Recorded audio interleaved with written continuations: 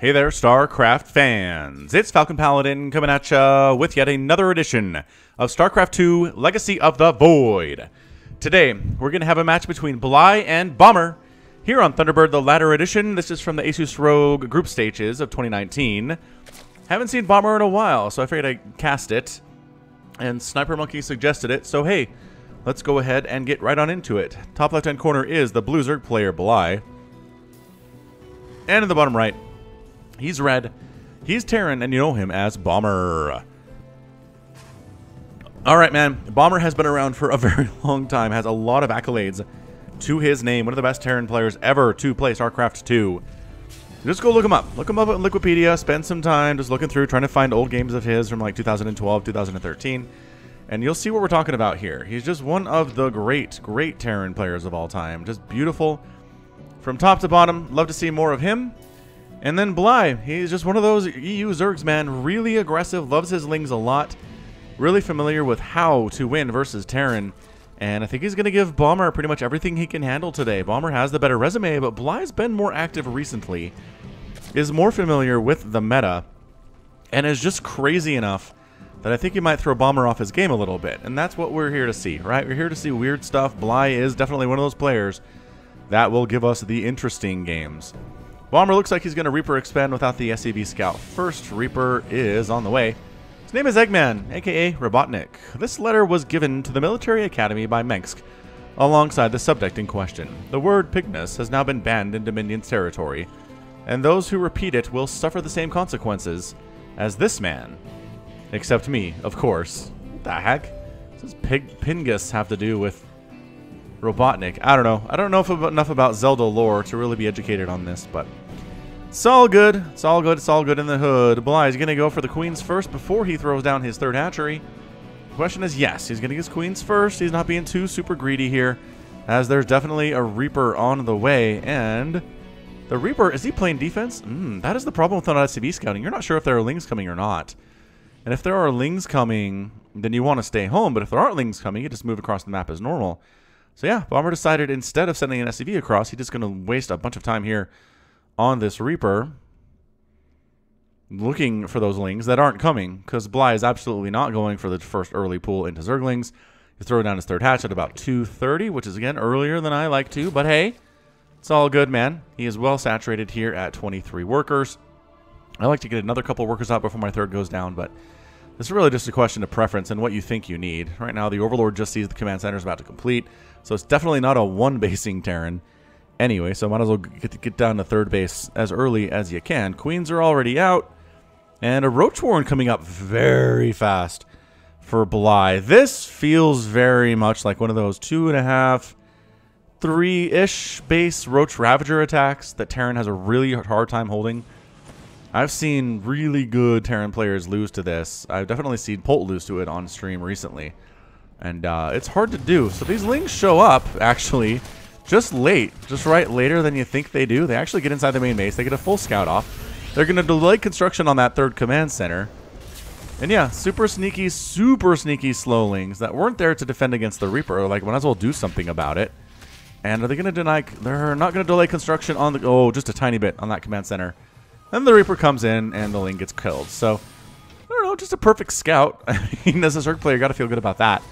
Perfect scout. Seeing what's going on here. Second factory here from Bomber, though. That's interesting. There was no additional gas, so there's nothing to indicate a second factory would go down here from Bomber. So, Bly, I wonder if he's anticipating bio, and it is going to be more of a mech-style thing. But either way, there are roaches. They are pushing across the map here. Are there drones coming with this, too, on purpose? What is happening right now?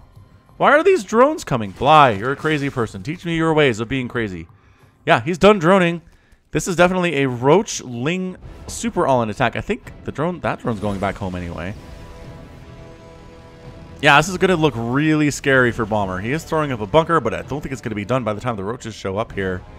Third base, again, not getting saturated. That is the key here. We've got lings on the way. We've got roaches on the way. I assume they'll turn into Ravagers at some point here. Does he have the resources for that? Yeah, he does, actually. But look, just Ling Roach, man. Just Ling Roach at 4.5 minutes. The bunkers aren't going to come up. The natural base is going to go down, and Bly already has 3 bases. And look, they didn't even wall off. The Lings are getting in here too. Bomber is not prepared for this Ling Roach attack by any means. 11, 12, 13 SCVs have gone down. The Roaches are refusing to die to these Hellions, although there is a Marauder now. The Marauder going to have a much better time with this, but by golly, the Mules are out. 16 workers down. It's 34 to 24 workers overall. Bomber has taken a serious amount of damage there. He didn't lose his natural base because nothing here could shoot up.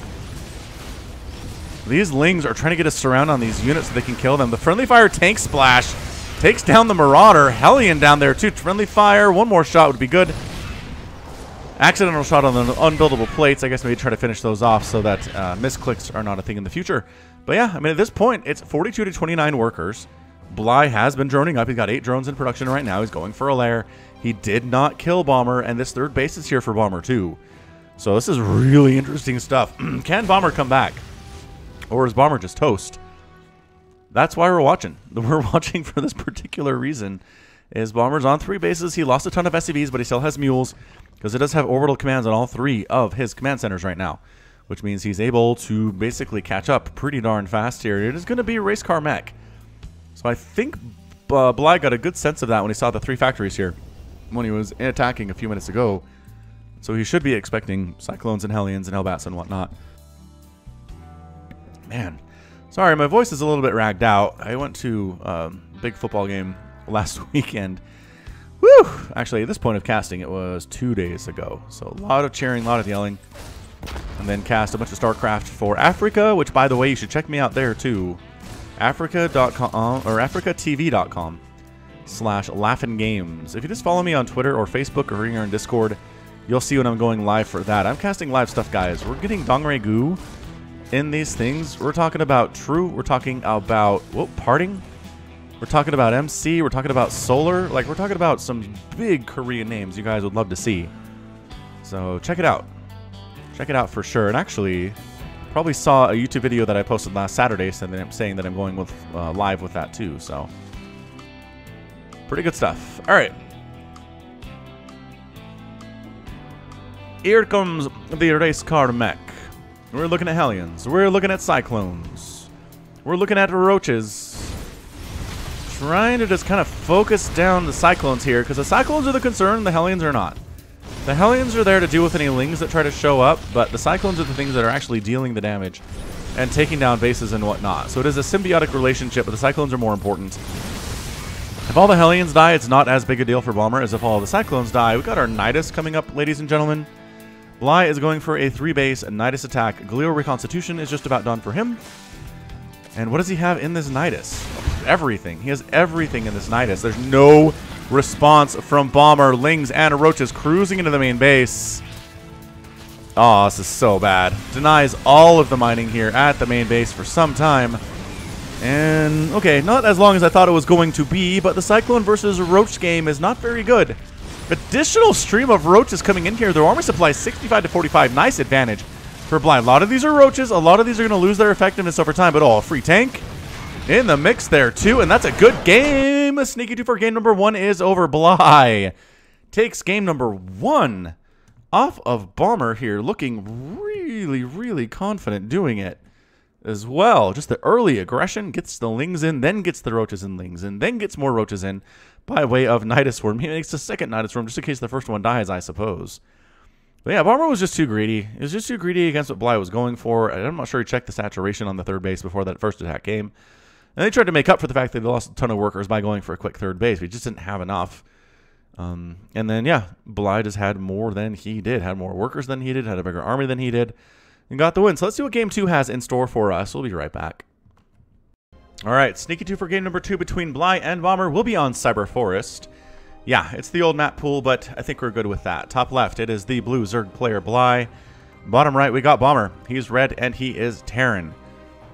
I'm telling you, he did not expect that. He definitely did not expect that from Bly. And yeah, Bly is unpredictable, so... Man, I like Bly a lot. Alright, what are we looking at here today? Ladies and gentlemen, for game number 2, anything different from Bomber? Nah, he's not going for a proxy. He's trying to play it straight up. He's trying to make sure that he can handle Zergs today. These pesky, pesky EU Zergs, of which there seem like there are like 20 of them that are just at professional level and ready to go at all times. And maybe they're not going to win BlizzCon unless you're Serral, but they're going to make you work for it for sure if you come up against them in those earlier rounds. Bly again going for the hatch first play, droning up real good. Going to go for that 18 gas and that 17 pool as is tradition here in StarCraft 2. And yeah, so far so good. I gotta say, Barracks on the way here from Bomber. And he's probably going to go for a Reaper based on that rally point again. So this Reaper expand has been a thing for years at this point, and it's what he knows and it's what he's comfortable with, and it's what most Terrans do anyway, so there's nothing really different to do. It's either proxy, like your options as Terran are 1 racks expand, proxy 2 or 3 racks, or command center first. Like other things just don't make any sense. I guess you could go Marine first too. Marine first instead of Reaper with the 1 racks expand, but those are your options, it seems like. Anyway, Reaper's name is Doomguy. After taking on hordes of demons in a distant solar system, Doomguy stepped into a portal, warping him to the Kaprulu sector, where he killed a large swarm of Zerg with his bare hands and a shotgun, thinking they were a new type of demons. When Menk saw his proficiency at killing, he convinced Doomguy to get in a Reaper suit and armor with new guns, performance-enhancing drugs, and a promise of killing more demons for the Dominion army in the form of the Zerg. So yeah, Doomguy is in this Reaper suit now. He is pretty scary, man.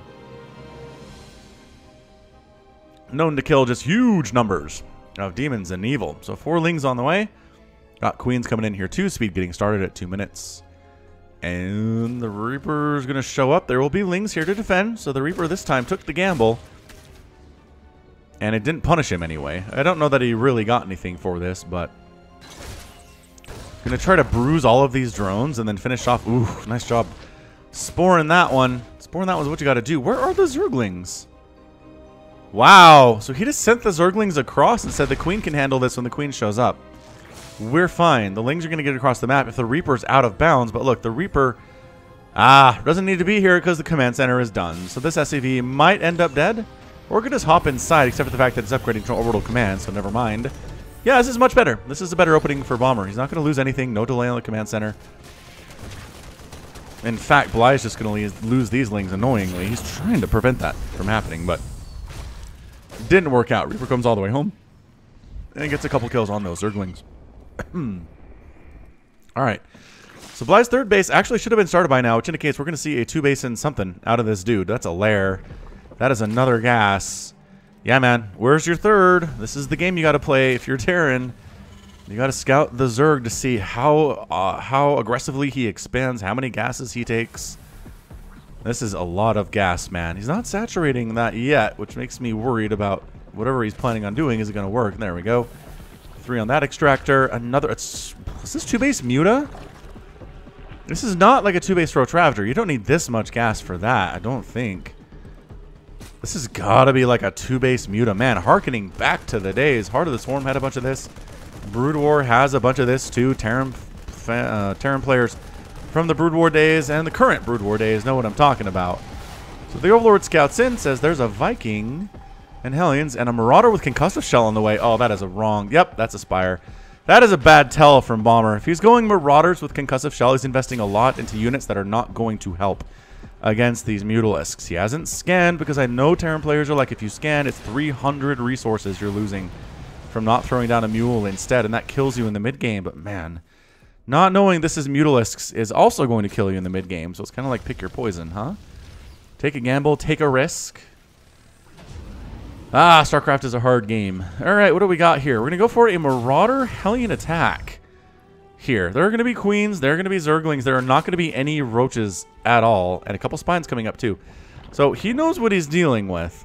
The Overlord did see enough to be prepared for some kind of an early attack out of Bomber, and he was not wrong to do so. So here come the Hellions. There are so many Queens here though. Hellbats ready to rock. Can the Queens hang on? Spinecrawler going to be pretty useful here. Queen getting transfused. Spinecrawler stabbing away as best he can. Ling's actually getting us around on these outside Hellions, or Hellbats, and trying to kill them, but actually does end up killing one of them, but not very many otherwise.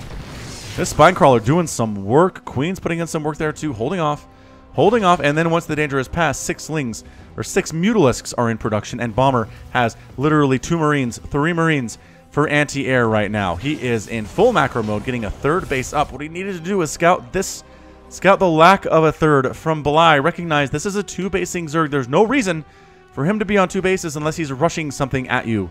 The fact that you saw no roaches, it was only Lings and Queens defending, indicates it's going to be Mutalisks. So Bomber is not reading this properly at all. The muted count continues to skyrocket here. There are 9 of them with 2 more in production. It's going to be a total of 11. And there's just no answer. He's making tanks. He's making stim. We're working on another barracks here, which is going to help, or it could help, except for the fact that you will need more Marines than this.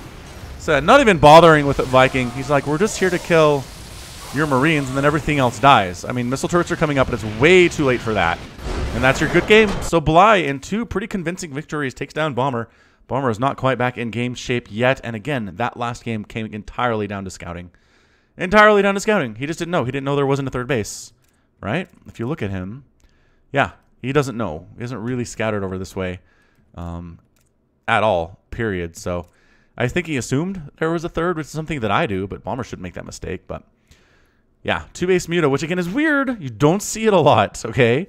But you got to be scouting and preparing for it. Otherwise, I'm really surprised that Bomber came up here and saw no roaches at all. I guess maybe if he assumed there was a 3rd over here, then it would make sense. So that's it. He just didn't know there wasn't a 3rd, and that's what killed him. So nice done. So nothing too crazy here on our sneaky 2-4 between Bly and Bomber, showing Bly being assertive and aggressive as he always is, and Bomber not quite able to hang right now. But hopefully he'll get better. Hopefully he can improve back up to where he was and give Bly some better matches next time they match up. But anyway, that's going to be it for me. This has been Falcon Paladin coming at you with yet another edition of StarCraft 2 Legacy of the Void. Go ahead and hit that like button. Hit that subscribe if you like what you saw and what you heard today. You can also catch me on Twitter, Facebook, Patreon, and Twitch. All at /Falcon Paladin. And until next time, as always, thank you so much for watching, and you take care of yourself.